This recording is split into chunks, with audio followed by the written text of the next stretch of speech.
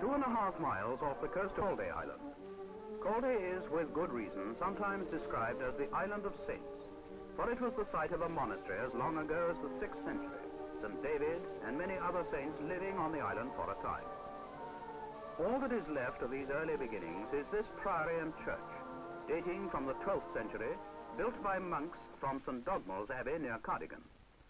Though it continued for 4 centuries, it never achieved much distinction, and in 1907 the island was purchased by a community of Anglican Benedictines, and under the guidance of the Abbot Dom Aelred, a fine modern abbey arose on the hilltop. This is now occupied and the island owned by a community of Cistercian monks from the Abbey of Limay in Belgium. When their church was destroyed by fire, they built this lovely modern-style church. These monks are of a different type from their predecessors, being commonly known as Trappists, from the reforms which took place at the Monastery of La Trappe in the 17th century. They maintain a way of life which is strictly religious and agricultural. Most of them are under a vow of silence and have little contact with the outside world. A monk's life is a busy one. If he is of the choir religious, most of his time is devoted to chanting the divine office or to study. If he is a lay brother, he will do the ordinary manual work of a farming community. The island is farmed by modern means, and the monks, being vegetarian, are self-supporting. The soil of Caldey is very fertile, and crops mature about a month earlier than on the mainland. Cattle were once made to make the long swim to the mainland behind boats, but today they are carried in crates, 2 at a time, in the monks' boat, the Lollipop, a converted liberty boat built by the Admiralty.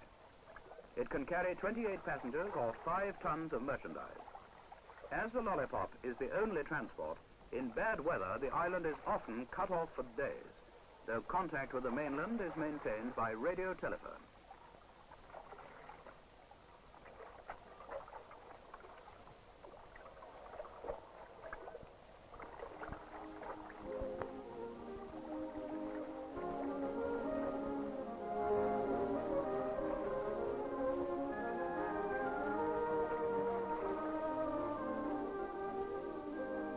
The village has about 20 inhabitants, mostly retired people who find peace on this lovely island.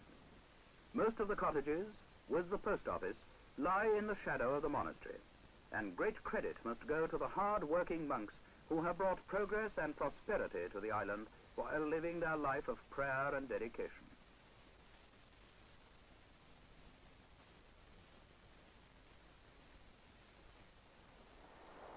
Just a short stretch from the island is Tenby. Its south sands stretch for 2 miles and are a children's paradise.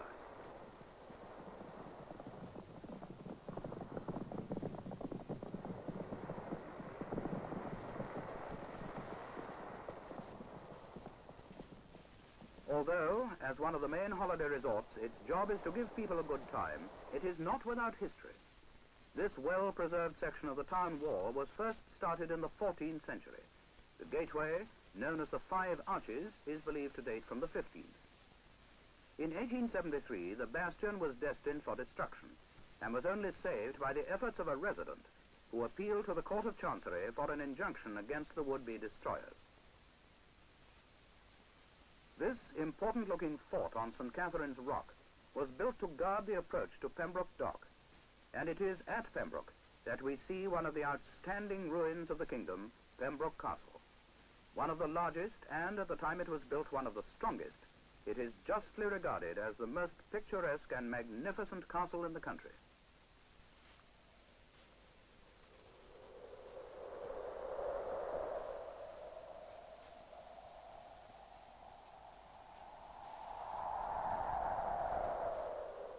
It was here in 1457 that King Henry VII was born, and though he lived here only 10 years before being forced to flee, we can easily imagine how the young king must have been thrilled to see the knights of old gather for their tournaments, or a lonely soldier on sentinel at the top of the magnificent 100-foot-high round keep, hearing the sounds of knights in jousting tournaments competing for their ladies' favor.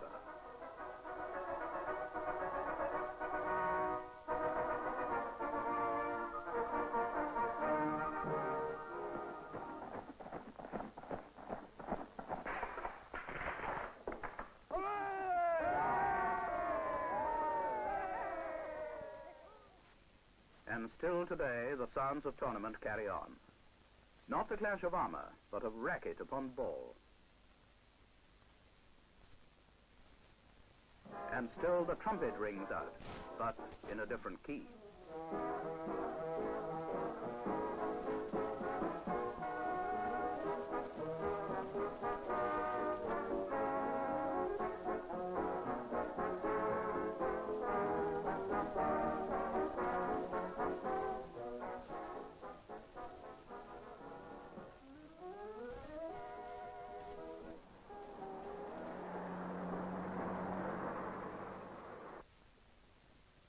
No, progress does not stand still.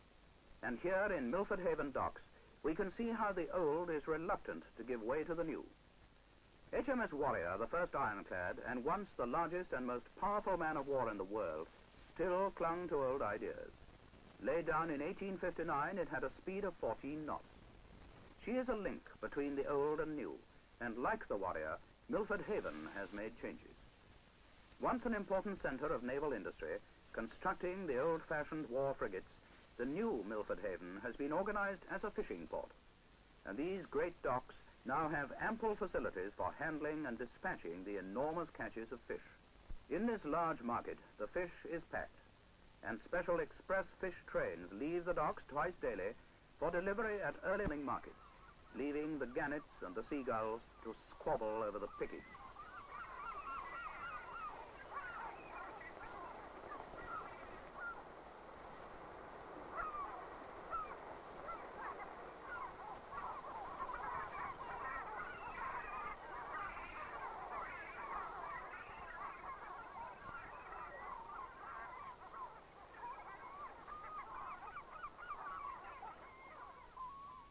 Life is easier for these birds than those that nest on this wonderful natural arch near St. Govan's chapel. St. Govan's is built across a ravine which forms the only approach to the sea for several miles.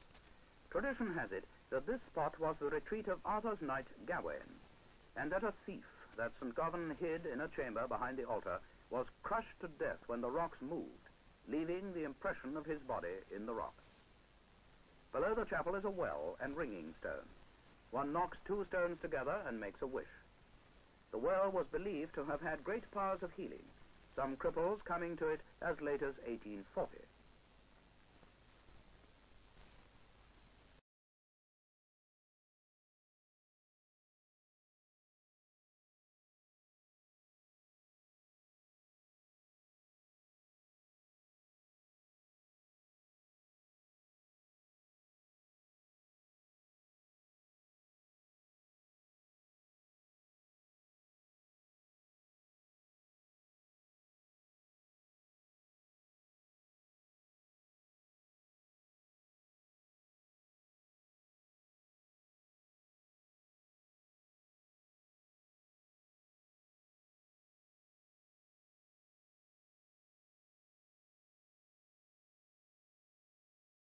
Surely the greatest pilgrimage of all is to St. David's.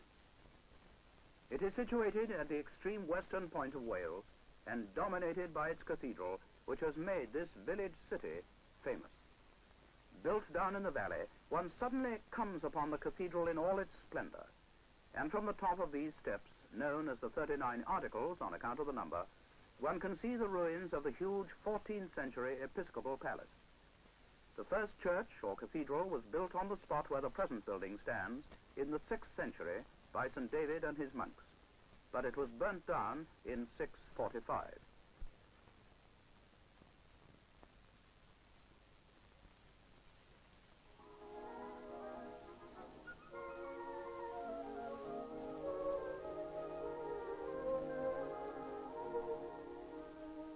The austere exterior of the cathedral leaves one quite unprepared for the lovely interior. The nave is the most ancient part of the present edifice and goes back to the 12th century. One of the choir stalls is reserved for the reigning king or queen of England, who on ascending the throne is recognized as a canon of the cathedral.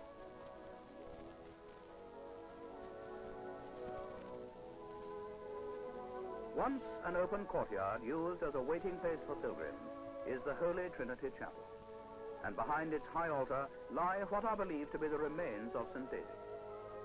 For many years, the shrine of St. David was venerated to a great degree, and 2 pilgrimages to it were looked upon as being equal to one to Rome. And surely, all must have found it the brightest jewel in the crown of loveliness that is Pembrokeshire.